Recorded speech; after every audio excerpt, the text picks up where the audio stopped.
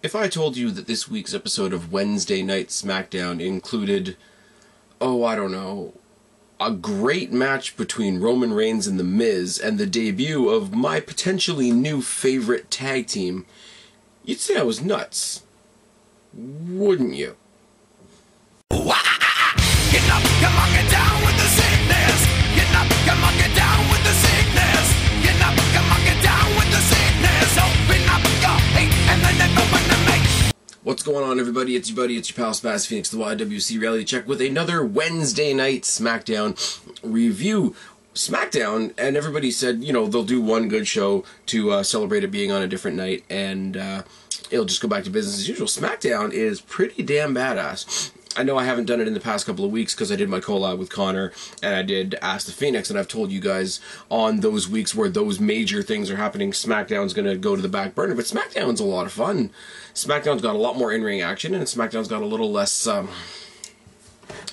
bells and whistles and so forth. Sorry guys, I'm tired. I got watching SmackDown late.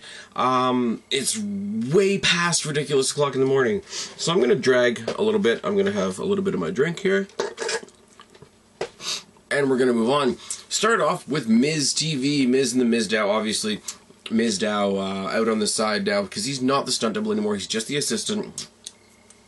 And the Miz is going to have the main event stars from the Fastlane main event on Miz TV tonight. He comes in, he shits on Damien Mizdow for being a shitty assistant, hypes up the Bryan versus Roman match at Fastlane, and introduces Daniel Bryan to Roman Reigns.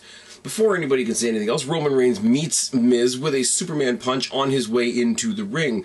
Turns his attention to Daniel Bryan and starts telling some truth. You're trying to slide in and take a spot that you don't deserve. It's my spot. I beat 29 other guys, and he looks at Daniel Bryan and says, well, what would be one more? We all know I'm going to beat you at Fastlane, so why not wait? Let's do it tonight. They're about to go at it. They start chucking the Miz TV chairs out, etc. Rollins and J&J Security interrupt.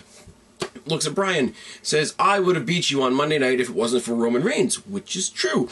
Roman, you sucker punched me because you're a coward. Don't know if that's as true, but he says, I'm on a roll, I brought back the authority, I broke Brock Lesnar's rib at the Rumble, and I have the future in the palm of my hands, obviously holding up the Money in the Bank briefcase. He announces that tonight, per the order of the authority, Daniel Bryan is going to face J&J Security. ... And Seth Rollins. Puts a big smile on my face. We get the debut, as I said in my little intro there, of potentially my new favorite tag team, and I'm going to call them ZigBack just because I can. Dolph Ziggler and Ryback versus Gold and Stardust. They come out together like a team. Dolph's got a weightlifting belt like Ryback's, and it says the little guy. Oh yes, a gimmick that he's pulling off in one night better than Curtis Axel ever did when they were a legitimate tag team. Ryback dominates Stardust to start. Atomic drop and Ryback and Dolph Ziggler hit an atomic drop kick combo. Ziggler works on Stardust's arm. Slam and a splash by Ryback on Stardust. Double elbow by Ryback and Ziggler. Elbow drop by Ziggler, splash by Ryback. Goldust tags in, he and Stardust start double teaming. Stardust steps on Ryback's face because he's a bad guy, and that's okay. We like that. We like when bad guys actually do bad things. Front face lock by Goldust. Ryback tosses Goldust out of the ring. Stardust tries to interrupt whatever Ryback's going to do next by jumping off the top rope. Ryback meets him with the shot in the gut on the way down, and he falls like it's grim death, taking lessons from Ziggler at the Rumble, which I like. Ziggler with a dropkick, a splash, and a running elbow on Stardust. Ziggler hits the jumping DDT. Stardust comes back with the disaster kick, which, no matter what gimmick he's in, is still a beautiful, beautiful move. Stardust tags Goldust, but he tags him with a hard shot to the chest and bails out of the match, building that tension. Love it. Super kick and a shell shock, and Ziggler and Ryback get the win. Now, Ryback has been in already one weird tag team with Curtis Axel. It didn't quite work. Ziggler should be in the title picture, so I shouldn't like this. But if Ziggler and Ryback are a thing, if this is a tag team that lasts for okay, obviously it won't go in the long run, but in the short term, ZigBack could be a fun team. I can't believe I'm saying that because I, more than most, or at least as much as most, want Ziggler to be in a prominent spot in that main title picture. But if this is his next, I don't want to say stumbling ground, but next hurdle, next thing he does to build himself up some more, build the story with the Authority or whatever they're trying to do, because they did do a promo before this match about the Authority. The Authority keeps throwing things at us ever since we've been back, just, you know, whatever you try to throw at us, it's too bad, I'm too good, feed us more, and so on and so forth. The next match is Ambrose versus Axel, and we see a replay from Raw with Axel and his delusions of Royal Rumble / WrestleMania glory.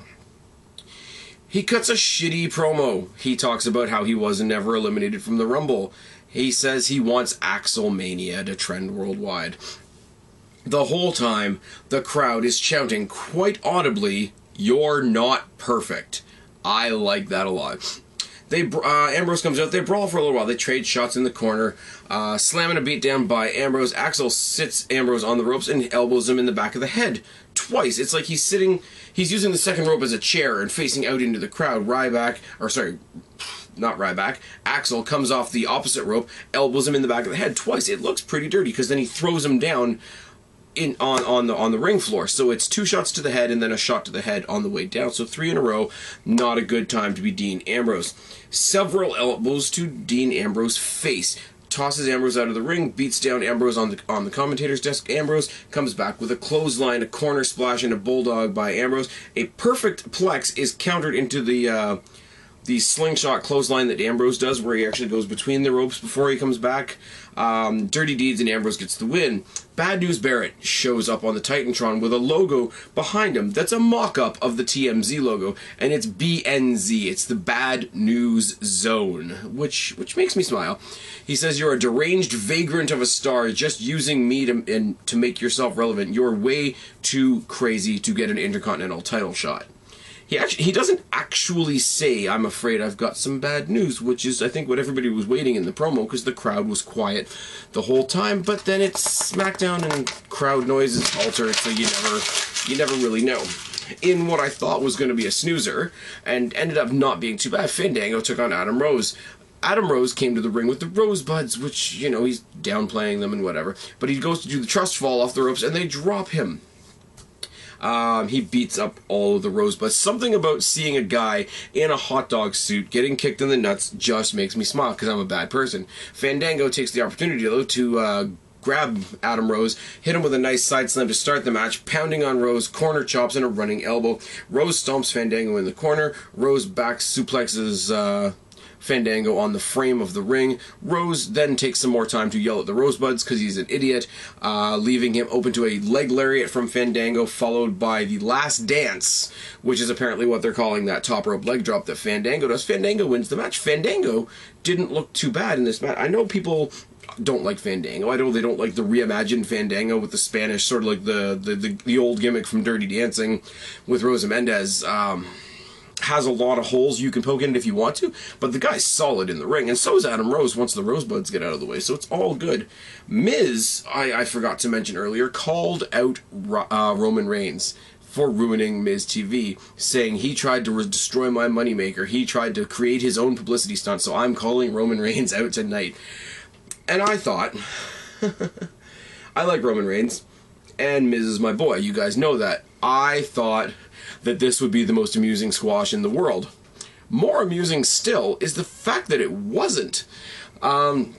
Miz comes down, cuts a promo, talks about how he's going to teach Roman a lesson or some Healy thing like that. Roman comes in from the crowd, he makes it up to the apron, and Miz attacks him off the apron, beats him down outside the ring and throws him into the steps. Roman sells it because he's not Daniel Bryan.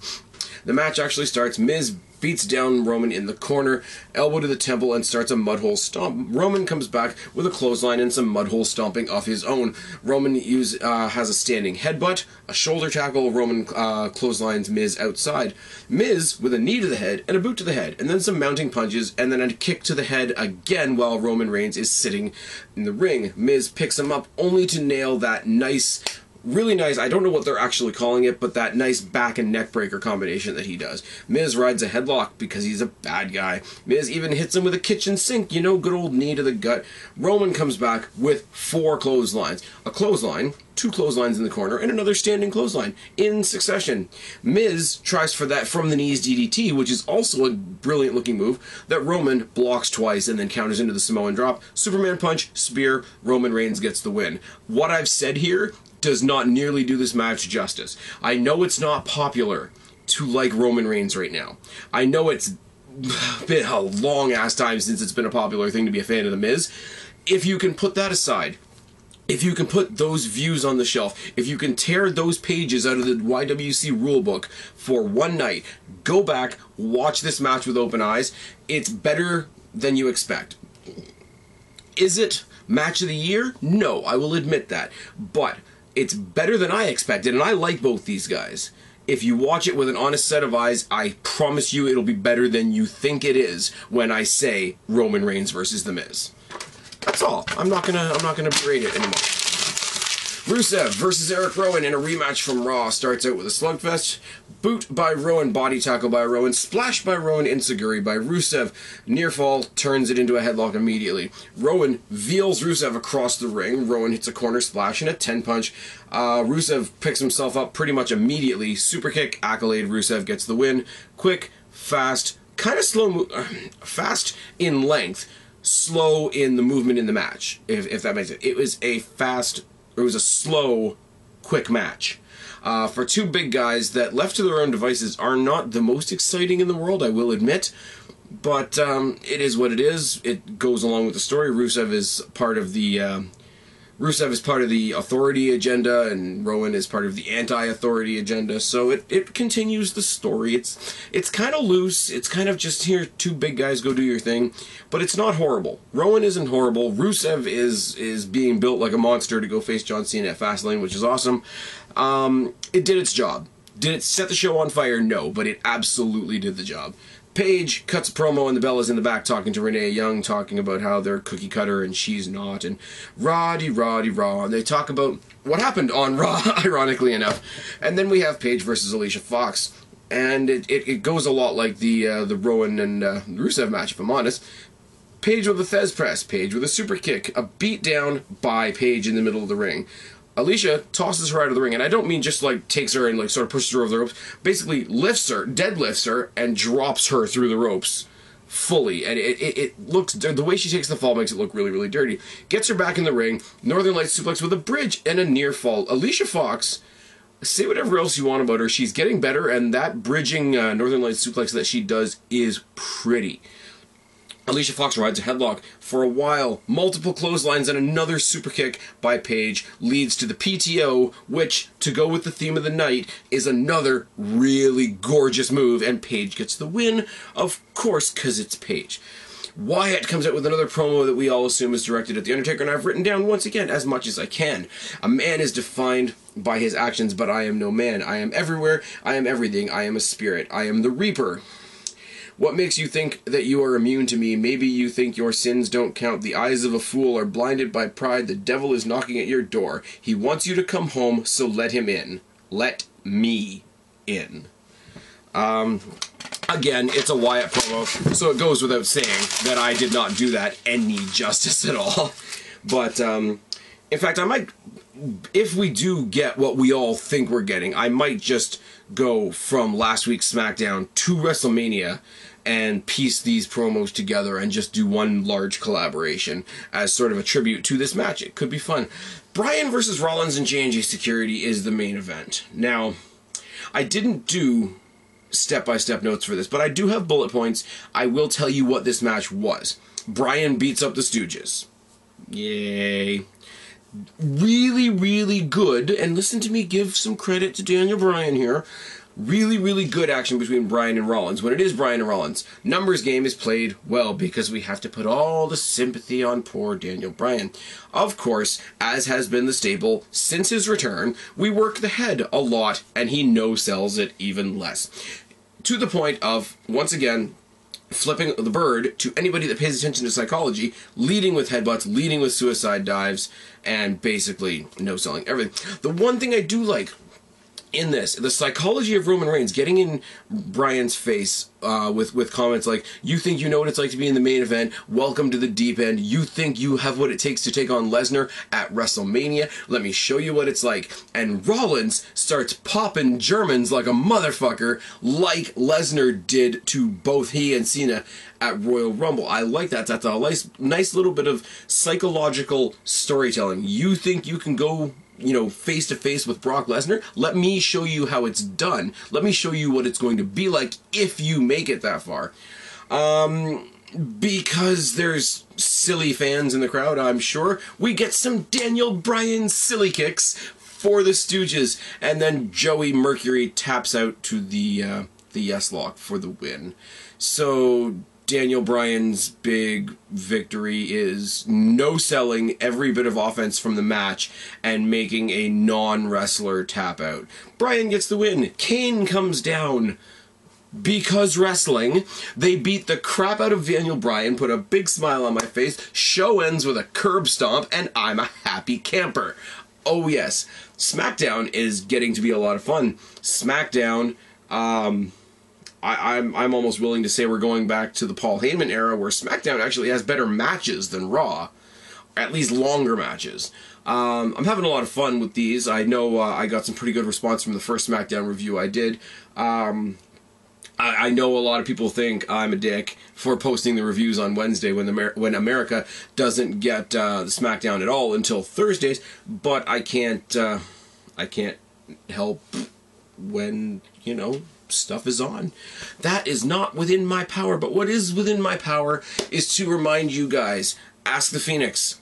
You guys have roughly 20 more days to get me questions for the February edition of Ask the Phoenix. If you have Fastlane specific questions that you want me and Connor to answer in Tackle, put them in the comment section of any one of my videos with the hashtag SPOK. I want to thank you guys once again for hopping on board with my fan interaction series that just started 2 weeks ago. I've got one coming up this Friday. I think you guys will be able to sink your teeth into it a lot. The research that went into it on my part was helped by Guapo from the Wrestle Recap crew, so thank you to him once again.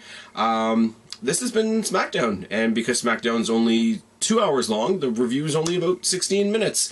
I've been Spaz, your YWC Reality Check. Subscribe up there, talk down there, start a conversation, keep all these conversations going. Don't be a stranger. I'll talk to each and every last one of you later, but for right now, I'm tagging out. Bye, guys.